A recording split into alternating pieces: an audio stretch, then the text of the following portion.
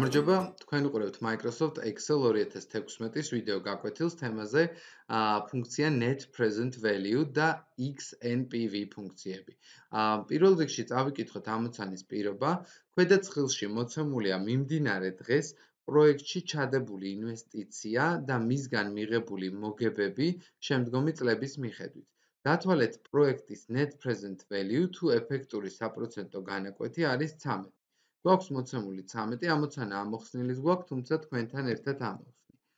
ფუნქცია გახლავთ net present value, გავხსნათ ფრთხილი, დავიძახოთ fx და ნახოთ შემდეგი რამ.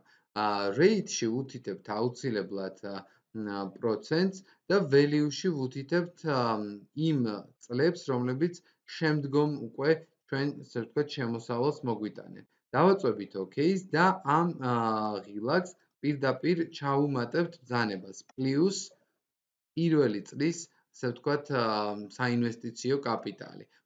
პლუს და ეს რა თქმა უნდა მინუსით რიცხვია და შესაბამისად ნიშნავს რომ გამოაგდეს. და მივიღეთ აი net present value ასეთი რიცხვით. რაც შეეხება მეორე ამოცანას, აქ გახლავთ უკვე ქვედა ცხილში მოცემულია 1 წლის შემდეგ პროექტში ჩასადები ინვესტიცია და მისგან მიღებული მოგებები შემდგომი წლების მიხედვით.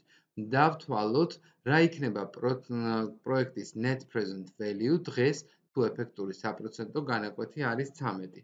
კვლავ გამოვიძახოთ net present value და უკვე ამ შემთხვევაში rate-ში ვუთითებთ 13%, ხოლო value-ში კი ვუთითებთ ყველა ასე ვთქვათ ფულად გზავნილს გამომდინარე იქიდან, რომ ჩვენ ვითვლით ეხლა ამ პროექტის ღირებულებას, რომელიც წლის ბოლოს რომლის ინვესტირებაც მოხდება წლის ბოლოს.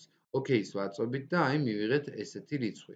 ხოლო მესამე ამოცანა კი გვაქვს, როდესაც მოცემულია მიმდინარე დღეს, ასე ვთქვათ, პროექტში ჩადებული ინვესტიცია და მისგან მიღებული მოგებები შემდგომ არათანაბარი დროითი დიაპაზონის მიხედვით. დავთვალოთ რა იქნება net present value ცხოვაში, როდესაც საპროცენტო განაკვეთი არის ეფექტური 13.